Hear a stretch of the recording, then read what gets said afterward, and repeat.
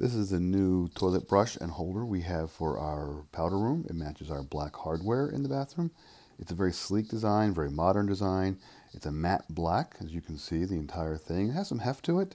The handle itself is actually made of steel, and then there's a silicone brush head, and it fits in there real nice and neat. It actually looks like a little bit like an art piece when it's completely assembled. Assembly was very easy. You just screw together a couple pieces. It does come with an extra toilet head. It's kind of a brush head. It's a traditional brush, and it just screws together. It's really not difficult at all. And what we normally do is we store it in the corner. It's kind of out of the way. You barely notice it, but when you do, you say, ah, that looks very nice.